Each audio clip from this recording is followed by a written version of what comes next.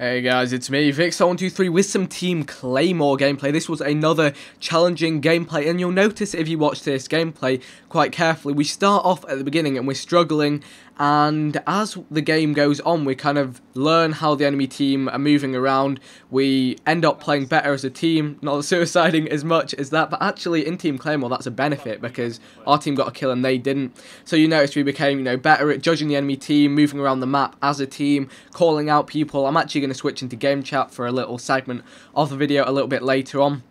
But yeah, that's what we managed to do, and for me, I think that's one of the things that defines gaming and makes video games fun for me, and I think it's the same for most people, even though you might not realise it directly. It's going through a learning curve and becoming better at something that I think is very enjoyable. And with Call of Duty, I've been playing it since COD 4, and it's got to a point with me where, running around with a gun, throwing nades and that kind of stuff, there's no real improvement from where I am. Maybe sometimes I can be a little more accurate, but, it doesn't make much difference. Often how well I do in a game depends more on, over time, depends more on the enemy team and how lucky I am, rather than, increasing my skill level. Maybe my accuracy goes up a little bit, but as a general, I've reached a flat tier with respect to that. And it makes the game, a little less enjoyable when, you can't improve, because that's what everyone tries to do in everything. You try and improve, isn't it? And that is why I love these gameplays so much, because it brings in something completely new and completely different. There's a whole new playstyle with playing with the Claymore. We have to get teamwork, we have to stomp people up, sneak up, learn whether it's worth, rushing in and trying to drop a Claymore, waiting for them to finish their clip, taking them out like that. Because sometimes you'll be waiting for someone to run out of bullets, so you can drop your Claymore, someone else will shoot you in the back. Like there, what was I doing there? See, that was a mistake, but I learned from that mistake, and then the next time I try it again, it goes a little better.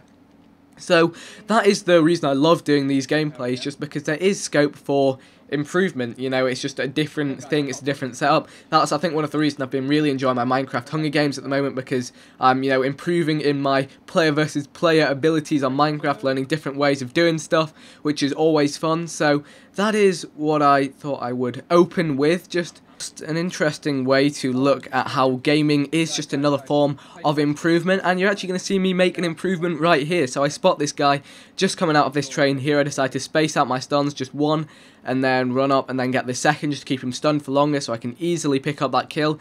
Then a tactical suicide right here. Even though I had another Claymore, it would have been more useful to respawn, get some stuns so I can help out my teammate here with a bit of teamwork. So that is the gameplay that is going on. I'm actually going to cut into game chat in a moment so you guys can hear that, but and then after that I'm going to do a Q&A. But first of all, I have some Uprising DLC download codes for PS3 to give away to you guys. Usually I get the codes on Xbox because the DLC is on there first, but this time around I have some PS3 codes. So the way I'm going to be giving those away is I'm going to give away 2 on my Facebook page. There's a Facebook post in the description. If you just like that post, then I'll pick someone who does that to send one of 2 codes to there. I'll give away 2 on Twitter, so there'll be a click to tweet link in the description. If you want to go on Twitter and tweet that out, I'll pick someone who follows me on there to give that one to. And if you have neither of those, even though you should have both of those because social media is awesome, then if you just leave any comment on this video, any at all, I will randomly pick one of the comments to send a DLC code to them for, and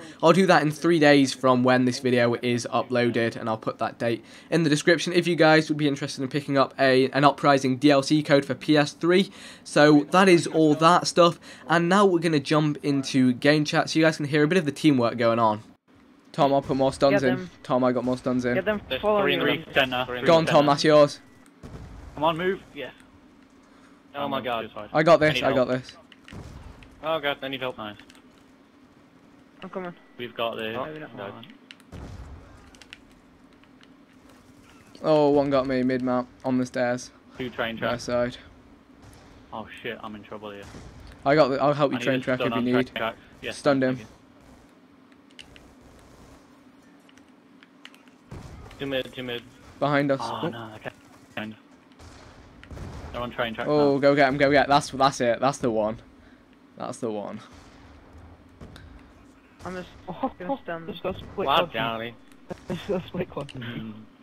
So there we go, that was what was going on in the game chat. I might add that we weren't, like, I hadn't told anyone that was going to be part of a video. We weren't exactly live commentating, as it were, but that's what goes on behind the videos while I'm talking away. That's what the team are going on with, just, you know, keeping the voice time to a minimum, just to call out positions of enemies, get that flank, the teamwork going on. So anyway, that is the gameplay, the giveaway, the discussion, and now what I thought I'd do for this last section of the video is just answer actually just one question. So a lot of my subscribers are in, you know, school, high school, middle school, college, whatever school, or, you know, university or whatever, and are faced with exams. And one thing I get asked a lot is, you know, because I spend a lot of time doing all my YouTube videos, it's something like 5 videos a day across my 3 channels, and then I'm doing, you know, some quite, I guess, learning heavy subjects, science and maths. There's a lot of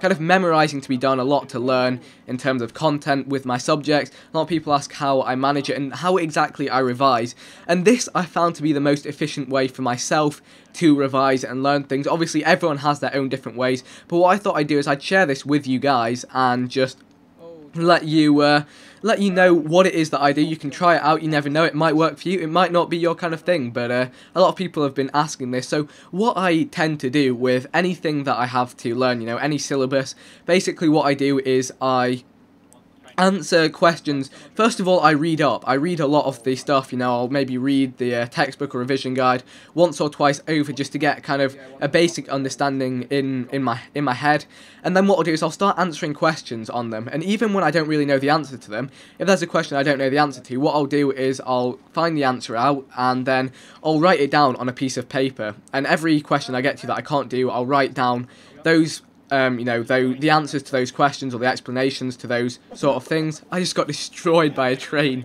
right there. What I'll do is I'll write those down and then I'll memorise those at the end of the day or at the end of the revision session by literally writing them out over and over again on a piece of A4 paper. I'll write them out about 10 times in a row, then I'll start a new piece of paper, I'll cover the old ones, and I'll try and write it from memory, try and do that 5 times, then come back an hour later, write them out again, and that usually means that, you know, I've found the fastest way just to learn stuff like that. And then I've just got a sheet of paper that I need to learn, and that usually works out for me in the long run. It is, you know, time intensive, just memorizing stuff. I do hate it, but it's something that has to be done. And, you know, usually I will complain about learning stuff just being memorizing stuff, but really to develop an understanding of anything, you have to learn the facts about it first, so it's a necessary evil. But anyway, that was Team Claymore gameplay. Almost pulled off a positive kill-death ratio, even if I've got that unlucky death at the end. I would have been neutral, but I hope you guys did enjoy. If you did, feel free to leave a like rating, leave some thoughts in the comment section, and check out some other random weapon gameplays by clicking the links on screen right now.